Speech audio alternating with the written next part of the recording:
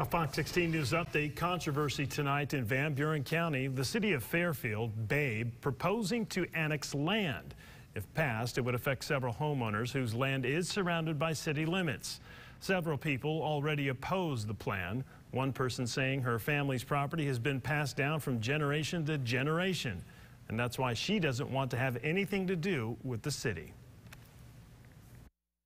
They demand restrictions on what we can build, what we can have on our property.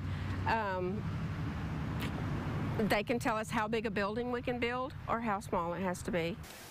After public meetings today, the mayor says the city is working to find alternative solutions. The city council will make a final decision by December 10th.